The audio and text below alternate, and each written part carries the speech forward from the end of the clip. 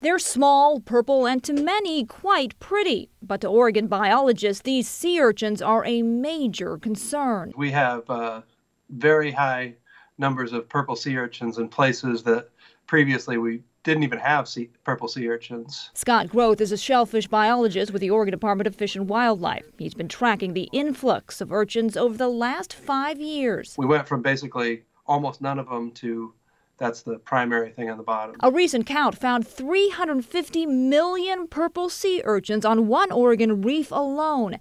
That's a more than 10,000% increase in just the last 5 years. The problem, these sea urchins are devouring the kelp forests that are so critical to our marine ecosystem. These are kelp forests that are the foundation of our coastal food chain, the food and habitat for fish. And so they've basically eaten all the food. What's left behind is an ocean floor covered in sea urchins, algae, and bare rock.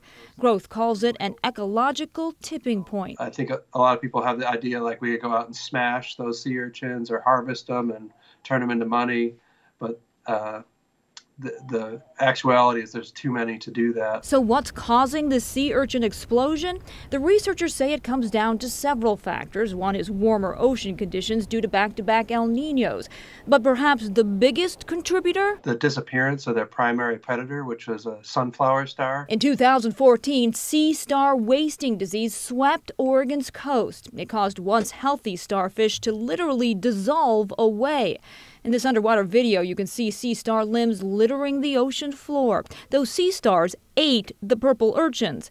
When they died off, the urchin population exploded. The big thing is it's sort of an ecological tipping point where it changes from one type of ecosystem to another. And researchers say at this point, all they can do is monitor the problem and look into innovative ways to try and slow it down, because they believe those urchins won't be going away on their own. Yeah, it's a little unclear what's going to happen next, but it definitely could be a change in our nearshore ecosystem.